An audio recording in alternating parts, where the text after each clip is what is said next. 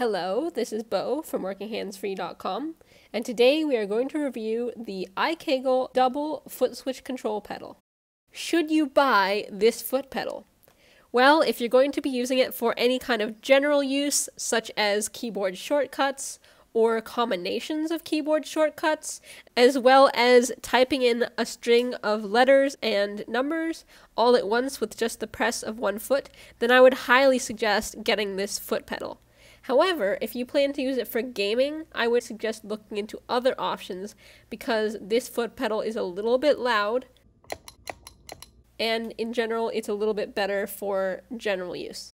Now, before we get more into this video, I'd like to mention that this is not a sponsored ad. Any recommendations that we make are opinions based on personal experience with using this product. Personally, I have suffered from an arm injury, and so I've been using this foot pedal on a daily basis for over 6 months and have personally preferred it over various other foot mouse options so far. What are the pros and cons of the iKKEGOL foot pedal? Well, the main pro is that it's highly customizable. A lot of other foot pedals do not allow a lot of customization for the keys. However, the iKKEGOL foot pedal allows a lot of different customization options. For example, you can press just about any keyboard shortcut or any combination of keyboard shortcuts, such as Control-Shift-Enter all at once with just the press of one pedal. And there is also an option to enter any kind of string, such as ABC123, with just the press of one pedal. There are also options to customize based on continuous or single trigger, as well as multi-key combinations. Another pro is that you can rest your foot on the pedal in between clicks. For example, here you can see that I'm alternating between clicking on the pedal with my foot and resting my foot on the pedal. I really like this feature because it allows me to rest my feet and not have to move them around as much in between using the pedal. There are some cons to this foot pedal. For example, it is rather heavy and large. You can fit it into a backpack easily, but it takes up a lot of space and it's rather heavy, so it's not particularly portable. And there's only 2 pedals. I wish that there were versions with 6 pedals, for example, when using this foot pedal as a foot mouse. That said, because the foot pedal is rather heavy and large, this does make it a very sturdy construction. So the foot pedal doesn't actually move around much when I do use it with my feet, which is a huge plus, and overall the construction feels very sturdy and high quality, especially given the price of this product. Another plus is that this foot pedal works great with both Windows and Mac. The only downside is that when you set this pedal up for the first time, for example setting the keyboard shortcuts, you do have to have access to a Windows PC just for the setup. However, this really isn't too much of a big issue because you can just ask a friend or family member that has a Windows laptop to download the software. It just takes a couple minutes, or you can set up Windows on your Mac computer using BootCamp. It's really easy to set up.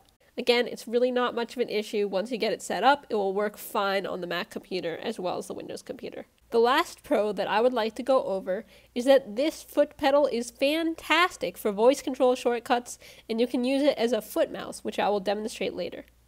Now I will go over several demonstrations of how you can use the foot pedal for various shortcuts. For example, did you know that you could use the foot pedal to log into your computer hands-free? First, I press on the right-hand pedal, which I've set to be the Enter key on the keyboard. Then I press on the left-hand pedal, which I've set as a string of text, in this case, my password. Then I press on the right-hand pedal again, which presses the Enter key. This sequence of foot pedal shortcuts allows me to log into my computer without any use of my hands. Another interesting use of the foot pedal is to use the pedals to scroll up and down on a web page, for example using the up and down arrows as the keyboard shortcuts for each pedal. Another cool thing you can do with the foot pedal is to use it as a foot mouse. For example, you can move the mouse cursor up, right, down, left, as well as diagonally. More detailed instructions are located on our website, WorkingHandsFree.com, including tutorial videos on how to set this up. It works for both Mac and Windows.